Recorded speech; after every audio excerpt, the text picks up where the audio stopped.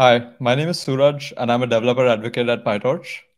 And my name is Justin, and I'm also a developer advocate at PyTorch. And today we are excited to be speaking with Refik and Christian from the Refik Anadol Studio. Welcome, guys. So good to have you here. Hello, thank you very much. How are you? Hi, thanks very much for having us.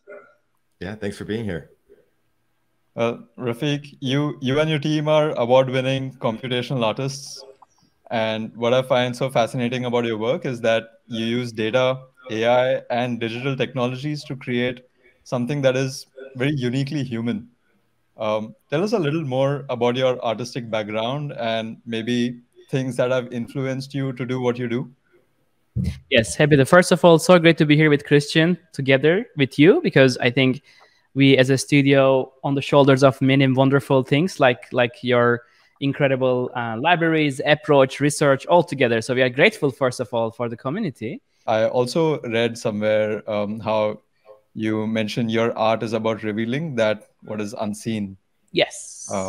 And you have a series called Data as Pigments, which I thought was very interesting because you look at data as memories, you look at them as pigments, but what they really hold are nuggets of information. Yes. And you also said things like buildings can dream and colors may be heard and sounds can be seen. So I'm interested to learn how do you use AI over here? Yes. So, I mean, Christian also with us here, I'm sure he will share amazing, also his personal journey in the studio. But I will say, so first of all, the early days of data pigmentation, which I'm calling it, was very much obviously focusing on environmental data, which again, grateful for Case Rias and, incredible mentorship. 2012, I start plotting very early wind data, through these open source sensors. And then there was an amazing learning about like how to think about, information comes from a sensor about, sensing the nature, right? The weather data, humidity, temperature, wind gust, and direction. So that was a very early studies. And then later on, with the AI, it completely changed the imagination. And I want to go into 2016 because that project, to be honest, in my mind and in our research, is one of the most important one. Maybe we can quickly go at that one. First of all, the project is heavily inspired by this incredible book by Argentinian writer Borges. And I was completely fascinated when I read this story way before what AI means, but the idea of like one day, hopefully, creating this library of the everything. And it's a dream that one day every single data in the world is accessible to anyone in the world. And so this was the story that I think inspired. So in 2016, we start researching about the archives. And thanks to Vasif Korton, who is a well-known curator who challenged artists to like, see beyond what we can. And that's the idea of like, turning the information into a knowledge in front of a library, in a live library where a human watches AI, like reconstructing the sorting the images and, giving a meaning to these 1.7 million documents. So the obsession with, I think, archives started with this project. And I do believe that this has a very significant importance in the AI arts. As far as I know, 2016, this is the one and only first piece publicly available that allows you to like, interact with this 1.7 million documents at TSNE data universe in real time, or also in the VR as well. So not necessarily has to be a physical existential thinking. But I would say this project triggered another idea called machine hallucinations, which was the idea of if a machine can learn, can it dream? I mean, any gamers, I'm pretty confident, like thinking about, or anyone loving science fiction like Philip K. Dick or William Gibson narratives. But to me, what was amazing on the left side, we are seeing a DC again result. Again, 2016 is a very early days for, after Ian Goodfellow's incredible, unveiling the idea. To me, this was the moment that the another like research started. Like, how can we take this, what AI can learn from, in this case, 1.7 million documents, but how can we turn this into like a data pigmentation? So we start like using fluid dynamics specifically on top of these machine decisions or the latent walks. And last, I will say 6 years, we train, and again, Christian can explain more, but we have more than 3 billion images and train more than 100 AI models. And again, thanks to NVIDIA friends that I think also joined the support process, we were able to like work with PGGAN, StyleGAN, 288, 3, of course, recent studies with DALI 2 and OpenAI and wonderful research. But what I want to say is in this research, we learned that from the culture, nature, space, urban, and we look at idea and the archive of the humanity's collective memories. Like, as you may see, it's all about like seeing this new world. And happy to say that this research unfolded into a whole new body of work. And last 6 years, as you may see here, we explore all these outcomes in a very different and try to be characteristically unique to look at these patterns of how machine, can represent these dreams. So when you use data as your raw material, I think it really helps to use AI models which can grok them at scale. I actually want to talk to you about the machine hallucinations piece as well, because it almost seems very synesthetic in its nature. Like you're taking information in one domain and you're using models to represent them for humans to experience them in a completely different way. What emotions or what responses are you trying to invoke with such arts or such pieces of art? I think the main narrative I'm seeing extremely so first of all, I think like Monet, right? If you look at the history of art, it's always like happened, right, in many different centuries and decades. But if you look at Monet as like an example, like how he inspired from the atmosphere, right, and how he was depicting like the the unseen atmospheric world or the landscapes, I don't believe it's so different to think that in this case, like we have a thinking brush. And I think this brush, truly, we can dip into the mind of a machine, this artificial mind of a machine, and really paint with that, thinking brush. And as you can see here, even though they look maybe similar algorithms, as you may feel that the outcome is extremely different. And I think like this question of how, machines could simulate unconscious and, subconscious events, right, such as dreaming, like remembering and hallucinating, that became like a fundamental feeling. And I do believe that these pieces are kind of creating that in different contexts. And of course, let's also remember that we are just watching a two-dimensional representation. What gets much inspiring to me is when we take this research and bring it into the architectural domain.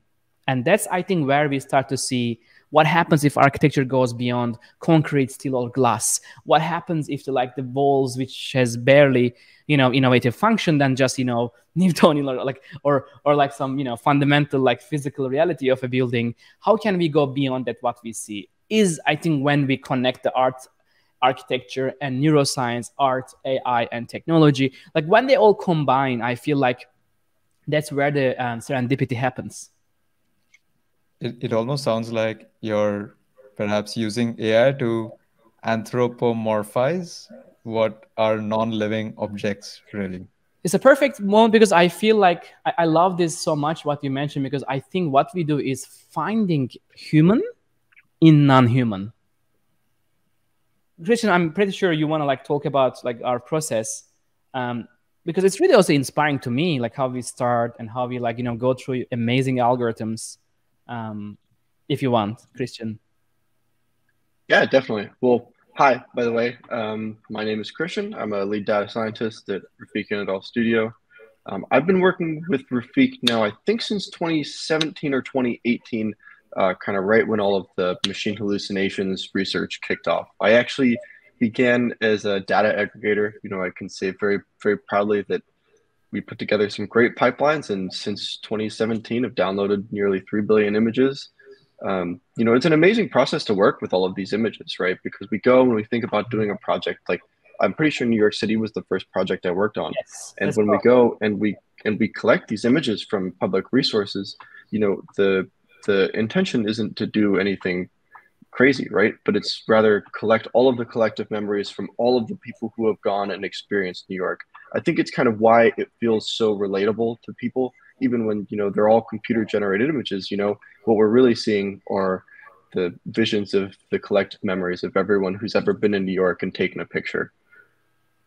I think it's very, very powerful. So, Christian, this is an amazing example because for us, this Art House installation in New York, I think 2018 as a research and 19 as an output, I felt like it was a very rewarding experiment, because we are calling it experiments, by the way. I don't think these pieces are like finished or say like that's it, because the data is alive and stays alive, and there is no way to like say this frozen reality of a model represents anything but just an experiment. So what was really inspiring to us is, like, as you remember, like these last 6 years of like data pigmentation or fluid dynamic research on the neural networks became here physically visible. Like what we felt in this exhibition, by the way, people staying 4 or 5 hours meditating, like representing some beautiful responses. Absolutely. I mean, what's been really exciting for me personally to work on with all of these projects is like, how do you take some complex, abstract, mathematical or machine learning models and apply them to things that are realistic and that people, feel and understand, and then show the results of these amazing, amazing technological advancements we have to people in like a communicable and understandable way. It's really, really interesting. And by the way, we are also, when there's I think is what I would like to say is presenting the technology in a way that not only just its own context, but for example, this piece I believe is a emotionally important, right? We have around 75 million flower photos from the Smithsonian archives of 16,000 species ever so far apparently defined. In this model, like, yes, we had a beautiful, visual representation of an AI could reconstruct any flowers, but also we thought that what will happen with the sound of the forest, right? There's a lot of incredible open source and nature audio archives. And what will happen if we can also the scent of this AI? And for example, for this one, we even created this special scent engine in collaboration with Firmenich, and we were able to let their AI called Charlie train on 500,000 scent molecules and dream a scent called rainforest and even project on this room. Oh, wow.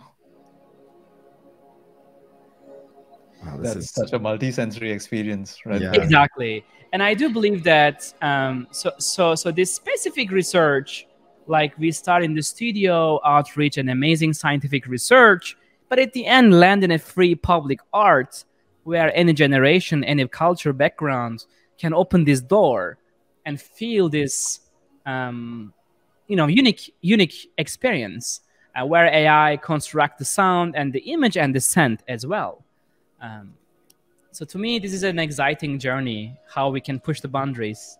So as part of your artistic process, do you let the art just sort of unfold, like based upon just the way how the models and data is trained? Or like, is there some sort of like, oh, I'd like it to take shape in this type of way? Is there some way to nudge it and influence it in that manner? So, Christian, I think it's a great time to maybe explore, like, for example, so these data universes we are showing a lot and very, very enjoying. Mozart, Rumi, Zaha Hadid, like MoMA archive. Like, it's really, any image, sound, and text archive, Renaissance, right? All the writings and images and paintings and the sculptures.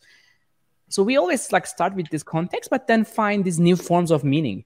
Like there is no single way for any human, I guess, like to remember like millions of images, but they just somehow represented in our mind, right? So this UMAP or lower dimension reduction pipelines, to me, is one of the most amazing sculpting process. Maybe Christian, you can mention the tools we are using, please.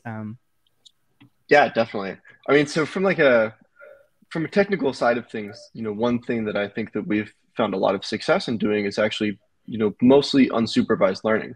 Yes. Right? It's a lot of, I feel like anytime we take on a project and anytime we start researching a new subject, what it really is to me more than anything else is data exploration, right? Of course we collect the images, but it's way more about what we can learn from the data rather than we can extract from the data.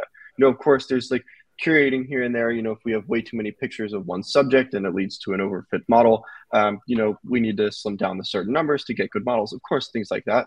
right? But definitely, when we start talking about collecting, the collective memories of a location or a species of flower or anything like that, again, it really is much more about what we can learn from the data rather than we tell the data. And that's a really inspiring thing. So much more exploration than anything else. Actually, it's a great world, because unsupervised is our next name of the exhibition at MoMA. Specifically, we learned that this word has a much positive resonance in understanding the machine process. And I think it's really interesting to think that even though like there are so many cutting edge algorithms, maybe can do incredible like image recognition and so on, but still giving a chance of a machine to co-create is so fun than try to find the absolute truth in any archive. And I think that letting go of creativity and lowering the barrier of like egocentric thinking versus like how machine can become an extension of mind is more inspiring than stuck in just certain truth of an algorithm versus even for like GAN trainings, right? Like we are intentionally sometimes extremely experimenting with these learning rates and try to be more abstract, like not necessarily try to mimic the reality. But again, it all starts with the data, as Christian mentioned. At the end, the ground truth, which is the memory, is like where the input for that. It's actually sorry. It's actually really funny because for the unsupervised project specifically, we had a great set of classifiers for this MoMA data, and we spent quite a bit of time actually training supervised models and supervised dimension reduction plottings, and then threw all of it away. We were just like, no, none of that, only unsupervised learning here. Yeah, it's interesting. Earlier, you mentioned that you refer to these as experiments and that they're constantly evolving. And yeah, if you're doing unsupervised learning and you're sort of letting that art take shape and form based upon that data, it's kind of interesting to think that like there might be like unique moments of time where the art is different. So it's like you're there, you're looking at it, you're viewing it, you're watching it in front of you, and then a half an hour later somebody comes and looks at it and it's a different path because the data. Absolutely. Yeah. And by the way, one thing that really in our dialogues with the curators and arts enthusiasts, we always do something very important. I think is fundamental for us. Is we always unveil the name of the algorithm, where data comes from, researchers behind the algorithm. We have this super clear, sharp approach in any exhibition. We have always a monitor, a dedicated space where we demystify and unveil the behind the scenes. While we got critics, oh, now I learned everything about this, but it's not about like hiding the process at all. It's about actually, because I think the AI specifically in this age, in this specific machine intelligence age, is incredibly important to like unfold as much as. While there's a significant fears and potential ramification predictions, but we really want to like take this idea of like what else can we do with that and how can we explain this in a way without looking from top, but just as simple and honest and open as possible. And I think this is one of the most exciting way of sharing. Yeah. Since so much of your work is very multimodal in nature, you mentioned image or text.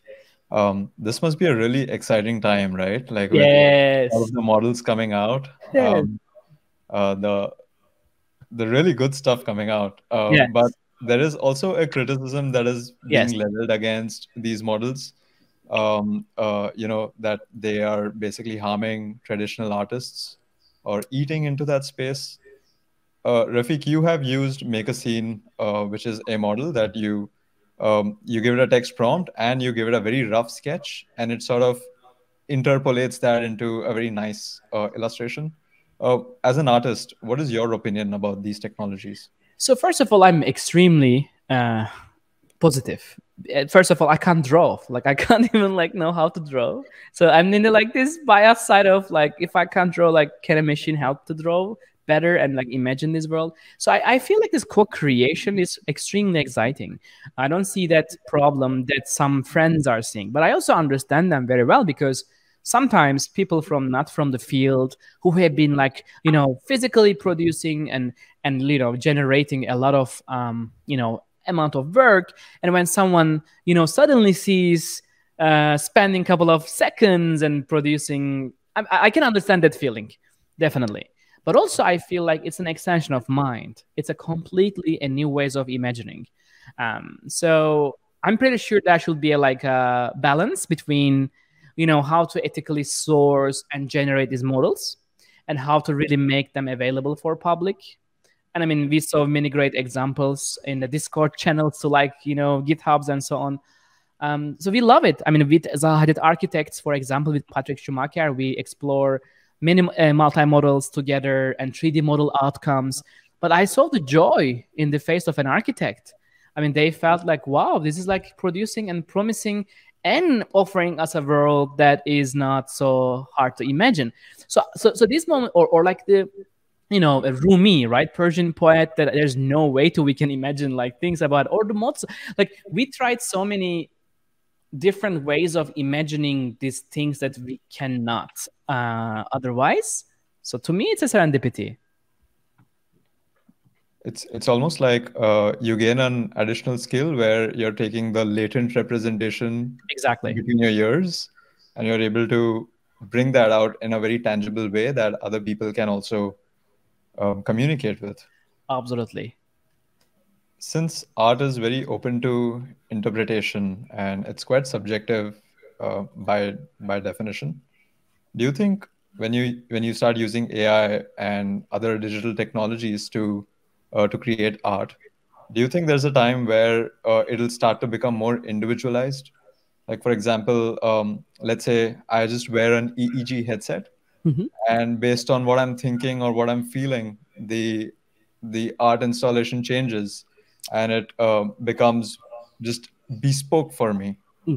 So this is an amazing, I think, situation. I love this idea so much because, first of all, unfortunately, our journey with brain started 2017 with an unfortunate event that I learned that my uncle was unfortunately diagnosed by Alzheimer's. By the way, I'll be going next week to meet with him. After 5 years, he's diagnosed, and I'm researching with him one-on-one and his brain signals. That's where I started this project called Melting Memories. And what was really incredible is, thanks to, by the way, Professor Adam Ghazali from UCSF, he trained me and entire our team like how to use this CAP and how to use 800 plus EEG research data. And we use EEG learn algorithm back in time to like classify the moment of remembering. So to me, this was like one of the first experiment, at least in our research. We found that it's still AI can be this intermediary process where our most important data, I do believe memories, can still be encrypted into this art context. And this was a very exciting exhibition that we found that people completely enjoy. This idea of like transcoding the data from the surface level, which is sometimes very noisy data, still turn into like a noise algorithm and reconstruct it. So this was the first time we saw a beautiful reaction from the audience around the world. But now it's very predictable that multi-modal process, of course, understanding latent space with like brain signals is an absolute joy and a speculation still. Yeah, I think this is interesting because part of the subjectivity of art is also to like share your experience with others and to share that. So if multiple people are wearing those headsets, like and seeing how that is reacting, like being able to share and be like, this is what I see versus like, what do you see? And kind of seeing like what that is based upon that moment in time and the interaction that you're having with that art, I think is pretty interesting. I'm curious to know, like how and why did you choose to move all your work to PyTorch? Christian, please.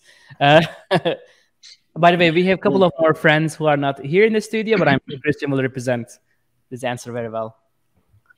Absolutely. Well, one of the biggest improvements for us, I think Refik touched on it a little bit when he said accessibility. Really the biggest thing for us is accessibility and ease of use. PyTorch has really allowed us to speed up our development for a number of reasons. I guess the first one that comes to my mind would be Torch Hub. TorchHub is a great place for all of us to be on the same page with the latest models. It's really easy to just swap out. We have one piece of code where you just pass in a command line flag for like image embeddings, for example, and it will just change the model we use. We have access to so many models. You don't have to go online, download the weights, compile any tools, anything like that. So PyTorch has really streamlined a lot of our processes and made everybody make all the models super accessible to people. It's really, really just a huge improvement. One tool that we worked on recently, so I had been using YOLO v4 as like a compiled C tool for a very, very long time on like a couple machines. And in the last 6 months or so, we actually converted to YOLO v5 on PyTorch. And now everyone on our team can use the tools. You can clone the Git repo, you can download it, you can run it on your machine. You know what the environment's going to look like, and it's absolutely fantastic because now we can take this, previously compiled tool that was compiled specifically for machines. We can go clone the repo, put on any machine, and run it anywhere we want, and it works exactly as expected. So accessibility is the number one thing that comes to my mind, and then also just overall developer experience as well. PyTorch has been fantastic. I remember when we first started doing this, how much time and effort, very honestly, we spent troubleshooting a lot of TensorFlow stuff, a lot of time there. PyTorch really focuses on that developer experience and makes the ease of use really accessible to everyone. It's always very obvious, well documented, so it's just fantastic. And one more also amazing thing, as Christian mentioned, our entire GAN pipelines, latent space browser, we completely ported back, and I think the speed, the efficiency, as Christian mentioned, compiling between machines, which we always exhibit around the world, and it's just everything became so smooth than before. Yep, for scalability and accessibility, I mean, it really improved our quality of life at the studio so much, especially as we grew and data science team got bigger, made a huge difference. Yeah. And that's why, one more time, very much deep thankful and grateful for everyone who is supporting this incredible journey, with or without knowing. So we are very grateful for everyone at PyTorch. Yes, all the thousands and thousands of contributors to the PyTorch repo. Thank you, guys. Yeah, promise to make great art for humanity. Promise. Yeah, no, it's fascinating to hear just how much data you're taking in, and not just just images. It's all different types, and creating that machine to take in the sounds. One thing, I had a friend who always would say oh, I'd like to know what things smell like looking at a picture and knowing what does this nature scene smell like? And so it's have you ever done any experimentation with that? And what are your plans for combining things in the future? So the answer is our upcoming fun but a challenging project called Dataland. It's our take on metaverse, where we think that exactly this type of ideas, where the physical and virtual connects with AI and data for any age, any background, open and culturally, borderless. So we are hoping to make these experiments for public in our space, opening in Los Angeles, hopefully next year, and then inviting, researchers all around the world to find that type of unique experiences with AI and data. Cool. Yeah, Suraj, did you have any further questions? Yeah, I heard a little something about something happening at MoMA. Yes, so very happy to say that our show is opening 18th of November at MoMA. And this is a very important for, I hope, the entire AI community, because it's the very first time we will be witnessing a machine learning algorithm in real time, which we are calling it living painting. We'll be getting a real-time data from the microphone, which is not recording, a camera not recording, and a climate data of the museum. We'll be infusing a real-time GAN algorithm trained on the entire MoMA archive. And this archive is so unique because I think this archive has pretty much every single pioneer in the arts, for 220,000 options and incredible heroes of humanities, arts. So it's a kind of a homage to I think a checkpoint in the art history to remind us them and our future. So it will be open and public and free, and hope to be there giving workshops together, sharing behind the scenes, educational context, And it's free and open to everyone. It's a public art at MoMA, Agnes Gand lobby. And thanks to Michelle Kua and Paolo Antonelli, curators, to let us generate this amazing work of art. Cool. Yeah. And when you say it's a workshop, like, do people have like hands-on experience with learning how to create art with AI, or is it like interacting and yeah? Yes, hope to create as much as educational context we can in this 4 or 5 months of open exhibition time.